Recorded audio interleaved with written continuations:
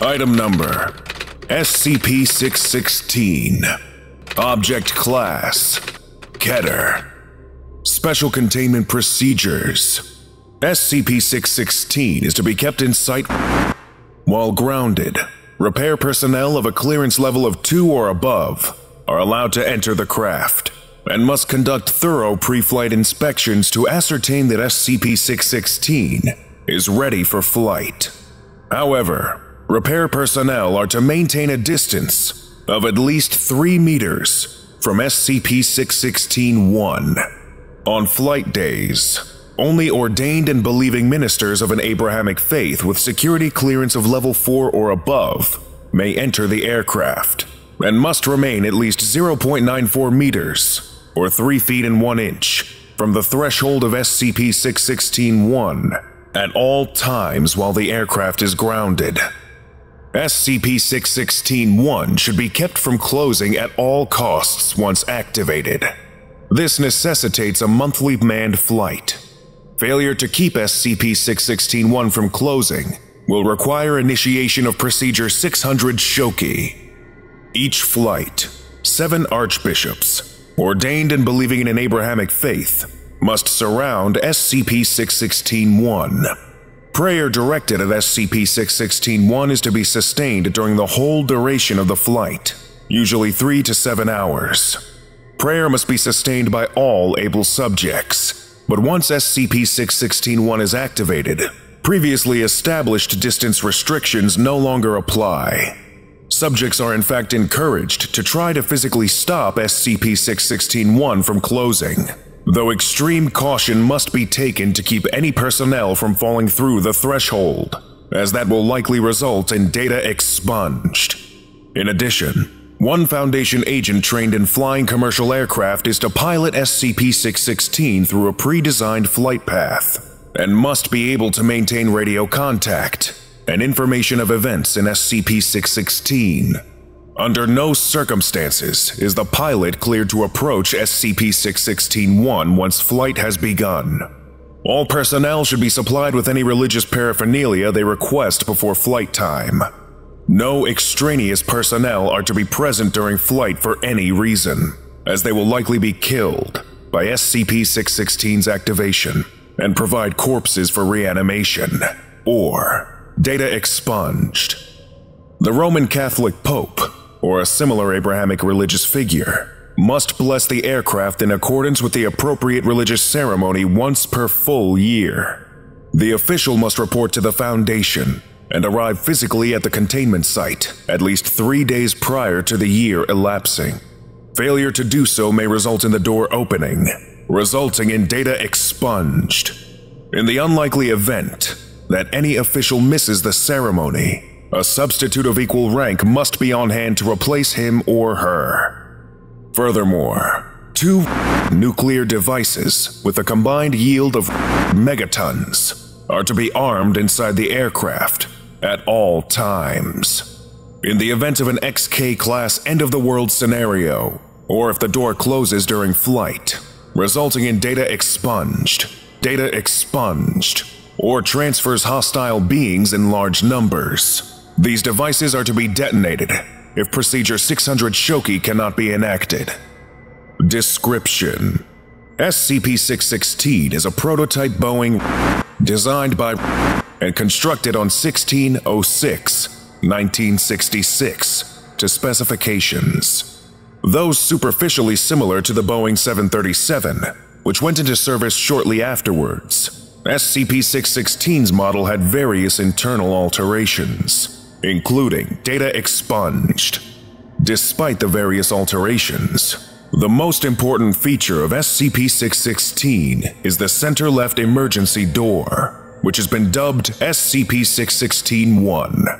SCP-616-1 is a standard emergency door, though partially covered in extensive markings associated with satanic cults, adhering to SCP-616-1 can be opened without major incident when grounded, and leads to the outside of the aircraft, as expected. However, this is discouraged, as nearly all personnel opening and/or passing through the door have reported severe anxiety problems and a persistent feeling of being watched. Long-term observation or exposure to SCP-616 is not recommended. Observation using any sort of electronic device is satisfactory while SCP-616 is grounded, though some visual anomalies have been recorded, including data expunged.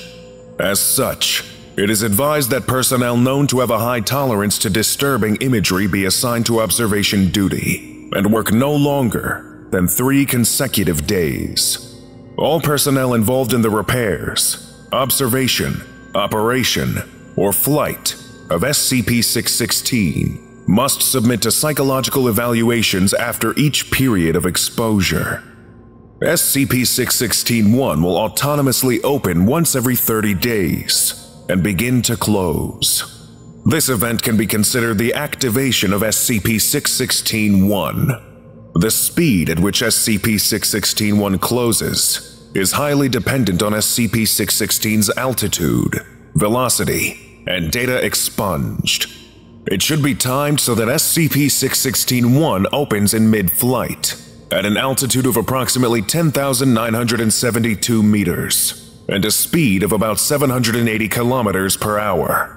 Failure to properly time this event is catastrophic, since SCP-616-1 closing fully while grounded could affect all life forms within an unknown radius, causing potentially hundreds of data expunged, posing severe threats to population centers, and requiring immediate use of Procedure 600 Shoki. Once SCP-616-1 spontaneously opens, cabin pressure will destabilize as expected, and extreme turbulence is encountered. At various points during the flight, all present personnel may feel as if SCP-616 is quickly falling, though it has been ascertained that SCP-616 remains in relatively stable cruising conditions during all times, including during the times of these events.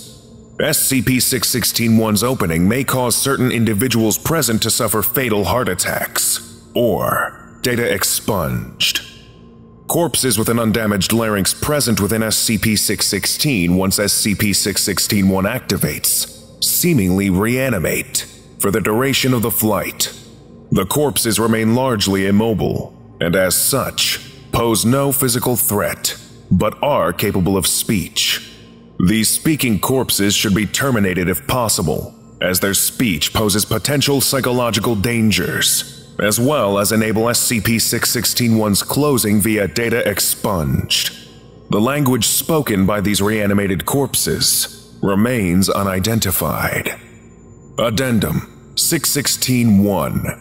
The airliner series never went into service, as the various anomalous events surrounding SCP-616's test flights were reported as various design failures. All plans and blueprints have been seized by the Foundation. It is now believed its designs were entirely intentional and done under no external compulsion.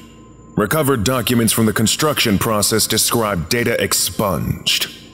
Addendum 616-2. On a remote-controlled rover obtained footage from within SCP-616-1.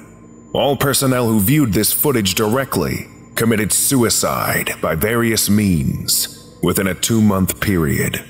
A security tape of the video with the recording playing did not cause any death, despite containing full sound and color recordings of the footage. It displayed a video of a small child violently being data expunged within a dark red room.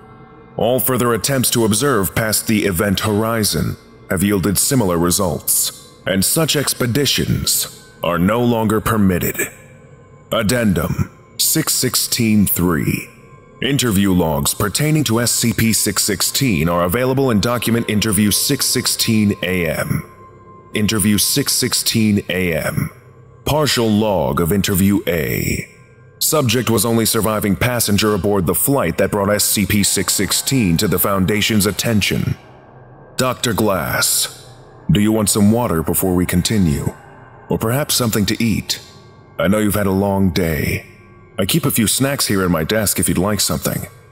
Subject. No, nothing. Dr. Glass. All right. Go on then. What happened during takeoff. Subject: nothing at first. Everyone was excited, you know? Promised us we'd be able to witness data expunged at last, and we believed him.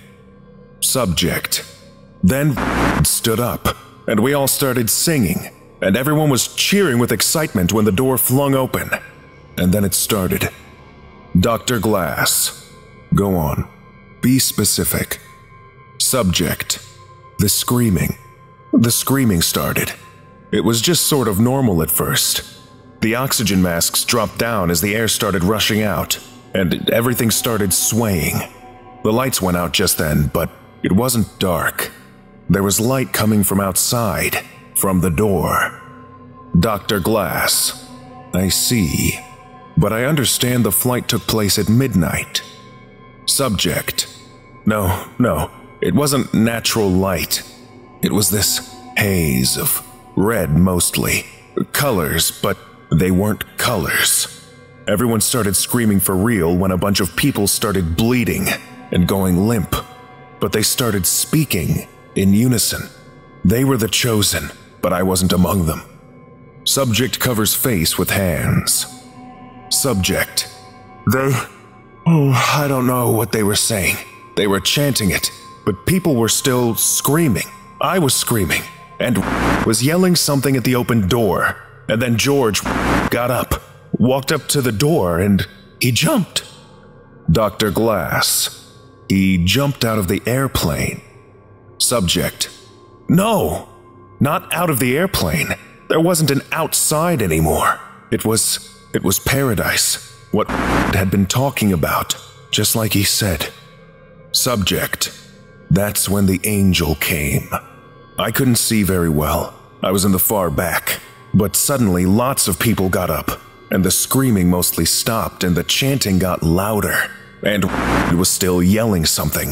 And then more angels came. Angels everywhere. Angels! And they ripped and ripped and ripped and harvested, but the harvested kept speaking, kept chanting just like it said. And there were hands, so many hands, pushing me towards the door, and an angel ripping, harvesting around me, and I wanted to get away. I ran towards the door, but… Subject is seen breathing heavily. Dr. Glass: take it easy. What happened then? Subject: I don't know. When I woke up, I was like this. Subject motions towards legs. Both have been nearly severed at the knees. Dr. Glass: you don't remember anything else. We know why the door didn't close all the way. But do you remember, perhaps, how the plane managed to land safely? Or what became of… Subject: is in paradise with data expunged. I didn't see it when he went in, but everything was just like he said. He was right. He was right about everything. Dr. Glass: but what about the plane? Nothing in our testing seems to indicate the plane is capable of landing on its own. It was a Boeing engineer, right? Would he have been capable of landing the aircraft? Subject: is capable of everything. He opened the door to paradise. He'll come back for me one day. I know he will. One day. When I'm worthy, he will. Partial log of interview M. Subject was on board on the Foundation's 5th manned flight of SCP-616, and the first flight with no occurrence of data expunged. Dr. Sanders: very well, Father. Please continue. Father: I hadn't so much as done an exorcism before, you know? I mean, I believed in evil, and I knew what must exist, but I never thought. Dr. Sanders: what happened after the door opened? Father: we kept praying. I had my eyes closed. I was terrified of being sucked out. I felt the fires, the heat and sulfur of hell. The heat was immediate, the smoke almost suffocating. Father clutched his chest and fell over, and I almost went down to see if he was okay, but I knew I had to keep praying. The plane started shaking, and I could barely stand up. We were all just standing there, praying so hard. Dr. Sanders, what did you see inside the door? Father, nothing. It was just blackness. But there was this sort of light that spilled out, or maybe more like glowing smoke. It's hard to describe. Dr. Sanders, what happened then? Father, well, Father started speaking. That's really when I knew everything your people had told me was true. His dead body was possessed. It was speaking in tongues. We just kept standing there, praying we were right, that everything you'd told us was true, and that we could keep this door from closing. But it looked like the door was still closing slowly, and we didn't know how long we were supposed to last. Father, that was when Bishop walked up to the door and started pushing it back. It worked. We all joined him. Dr. Sanders, did that stop the door from closing further? Father, just for a bit, yeah. But then, it started closing again, and we kept pushing back and praying. But it was hard. I was afraid I was going to fall out. The plane was shaking so much, and the lights flickered, and Father was still there on the floor, looking up at us with cold eyes, chanting in some hellish tongue. Father, I'm told the whole thing lasted 4 hours, but it felt like forever. I don't remember it much, except the falling. Near the end, it felt like the airplane was crashing. I thought we were all going down, that this was the end. It's like when you're going down in a really fast elevator, but worse. Everything was shaking, and I felt this abyss below me open up, and we were all praying, and I was pushing against the door so hard my hands were bleeding. Father, then it all stopped, just like that. Bishop fell out through the door then, out into the real sky. I think he must have been exhausted, a man his age. He saw the clouds and just smiled and stopped holding on for a second, and just fell. Nothing we could do. We heard the pilot telling us through the PA that we could close the door now, and to take a seat, and put on the oxygen masks until we landed. Document SCP-616 CP3. Note: clearance level 4 or higher required. Though the current containment procedures specify the necessity of Abrahamic faith and prayer to keep SCP-616-1 from closing, this necessity is in fact fabricated. After various interviews with a single test run, and data expunged, it was determined that the belief in one's ability to keep SCP-616-1 open was ultimately the critical component to being able to accomplish the deed. However, it seems individuals in possession of this fact fare worse than individuals who are not at keeping SCP-616-1 open. Whether this is due to properties of SCP-616-1 or human psychology is unknown. In regards to this problem, Dr. suggested using religion as an abundant and efficient way to harness belief.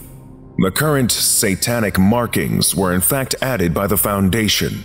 The requirement of an Abrahamic leader's blessing, as well as using ordained Abrahamic preachers for the act itself, are all for the benefit of maintaining morale and reinforcing belief. This method has proved successful, as each flight since the first has had fewer casualties and a shorter duration. Lesson complete. If you missed the previous orientation, go watch SCP-615, Stick Blob, right now. Or for the complete course, watch this playlist.